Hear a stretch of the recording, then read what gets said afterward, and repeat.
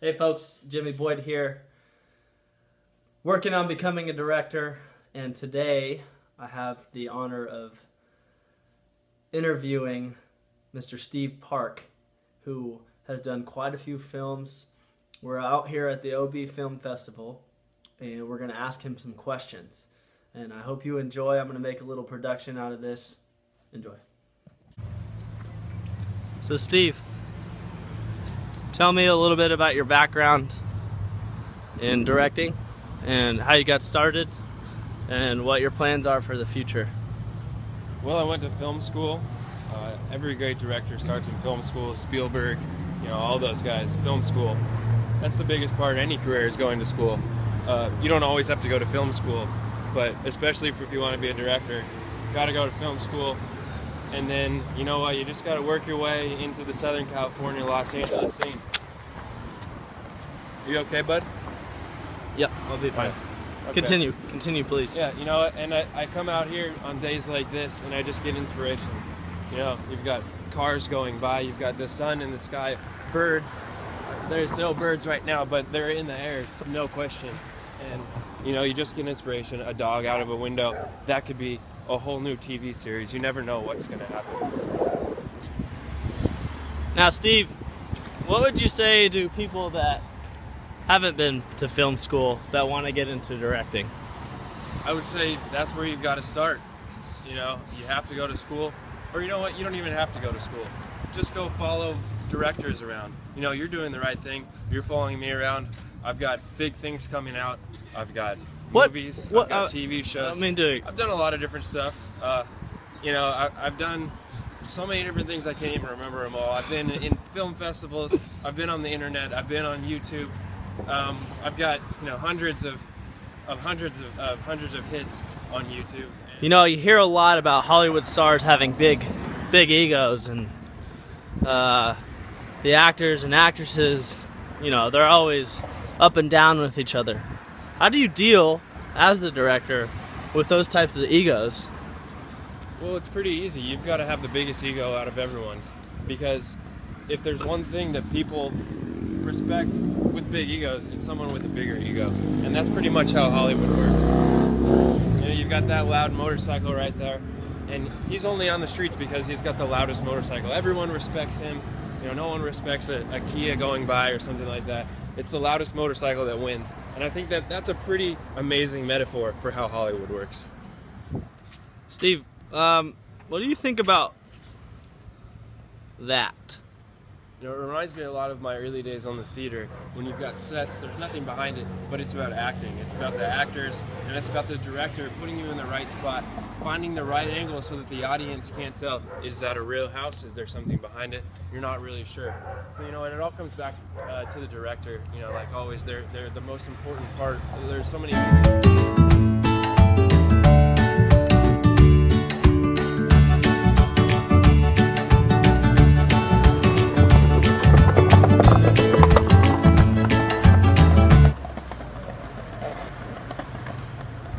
What do you think about that? I think that those kids are never going to make it as directors. They're not in film school. They're not even in the school period. And I think they just have no chance to be directors, you can tell. So Steve, when it comes to handling special effects, tell me, as a director, obviously that's not happening in real time, but you can see the vision. You know what's going to happen with the movie. You're setting it all up. You have to have a vision. That's where it all starts. And it brings me back to my days at the film school. It was called the film school. And they teach you that in special effects 101. You have to start with a vision. It all comes from your head, which is why the director is so key in everything. Really, they control everything. They mold everything. The actors are there to say the words. But it's all about how the director has a vision of this guy should be saying a word, and maybe something blows up in the background because he's not saying the words so well. So something else needs to happen. And so it's all about having that vision and having the foresight to be able to tell, is this guy any good at acting? Maybe not. But it doesn't really matter because the director is so good that he makes everything, just come to life.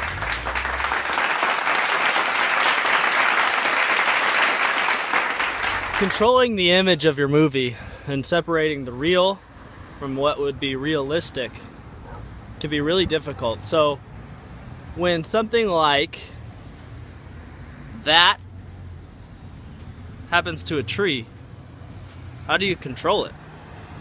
You know, you take things like that and you see it and you do this and you start to try to put it into the perfect frame, and then you measure distance. Where do I need to be? Here, there. No, maybe it's right here, a different lens, and you just take that one image and it becomes something totally different. You know, you've got a tree with a huge branch sticking out of it, and it becomes something else. It becomes a metaphor. It becomes a metaphor for life. It becomes an image that describes life, and that's how movies are made. I think that that's a tree growing out of a tree. Right. If I'm not mistaken. Yeah, I was never a botanist, but I see it, you know, sometimes I see things differently than other people, and that's just kind of the way that my brain works. I've got sort of a director's brain, and it reminds me that the greatest director of all is God. So I've been shooting this interview with Steve, and I've got to say it's been inspiring. It's been moving. I think it's really going to direct me in a way to being a director. All right, so back with Steve. Couldn't help but notice when I was interviewing you earlier, it was really hard to see you in some of the pictures because of the lighting and where the lighting was, where the sun was, especially in natural light, which I hear so much about. Can you explain a little bit about how lighting plays a factor into films? It's one of the most important things that we, and I'm glad that you brought it up, because, you know, natural light is the best kind of light, and there are UV rays, and those affect things in different ways. They bounce off of, you know, different kinds of things, skin, off of glass, off of all sorts of different things, and it's just so important to always be aware of your surroundings, not just the light, but also the wind. Is there too much wind? Is there not enough wind? It depends on the scene. So you've got to keep that in the back of your head at all times. You know, and these are just kind of things as a director that you start to just think about naturally. Every time I walk outside, I know exactly where the light is. I know that if I think I worked with him recently, the dog out of the window, he's one of those sheltering animals, and he did pretty well. He could have done a little better, but, you know, small budget. Well, this is a little bit off topic, Steve, but I'd just like to know your thoughts on that cow. It's a really interesting piece. You know, art can inspire so much. It can inspire movies, TV shows. It can inspire, you know, different plays in the theater. It's something that maybe Shakespeare would have taken and twisted the words around and made into something beautiful, where, you know, that cow meets another cow that's maybe red, and in the end they both commit suicide. Steve, why don't you give us a little scene here? We're set at Sunset Cliffs, San Diego. Why don't you set it up for us? What's going on? Well, you know, the way I see it, there are guys out here surfing right now, but you can't just go with the obvious, because every time you go to a beach, oh, there's somebody surfing. He's got blonde hair. Big deal. In my scene, just coming off the top of my head right now, I've got aliens coming down. They're coming down. They're not surfing, but they're skiing, and they have alien skis. They're not the same thing as normal skis. You know, they're green. They have antennas not out of their heads, but out of the skis, so that they can talk to the other skiers. And that's how they travel. They don't have spaceships.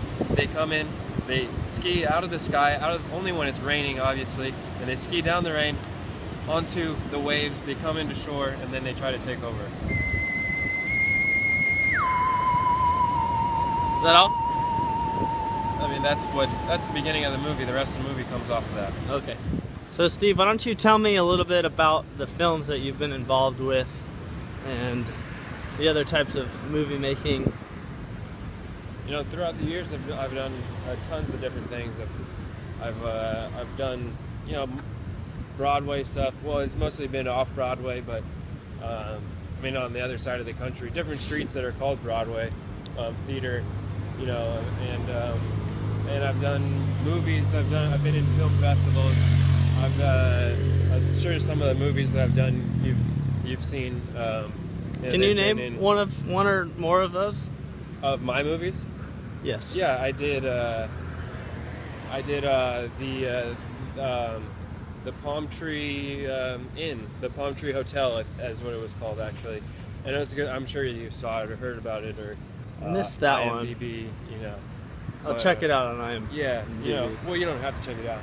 It's just you know, just take my word for it. So, anything else really? And you know, it's so inspiring to be out here, and houses, you know, I'm just inspired. So. Okay, that answers that. Mr. Park, what are some things that directors have to have? What type of qualities do they have to have? You've got to be a personality, a type.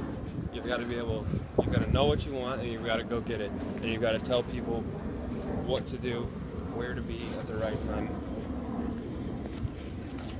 Go ahead. How are you doing? Did you see how I told him to go ahead? Because he would have stayed back behind us if I hadn't told him, you know, go ahead, you've got a dog, that's great. You know, the dog can go too. And you have to be able to interact with people and let them know that it's okay to do things sometimes, as long as I say that it's okay. I've heard you produce some of your own music. Is that correct? Yeah, that's one of my side projects. You know, I try to stay diverse in all the things that I do. I mean, I can't just direct all the time.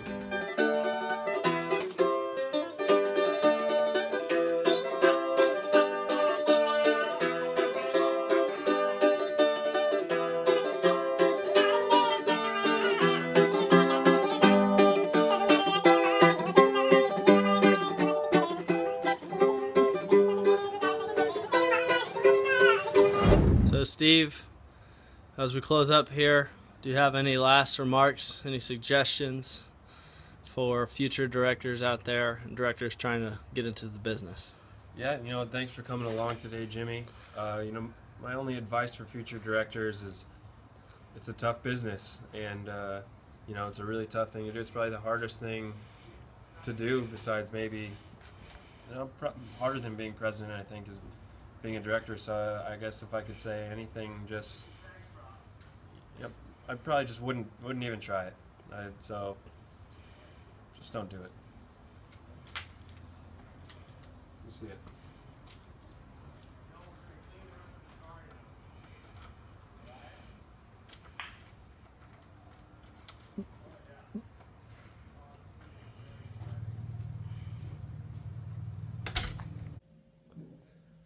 So today was an interesting day. I learned a lot from Mr. Stephen Park. He's an interesting guy, definitely one-minded, wants to be the best director there is.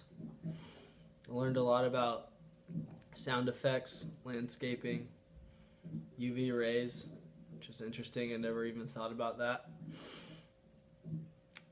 I also am a little bit skeptical about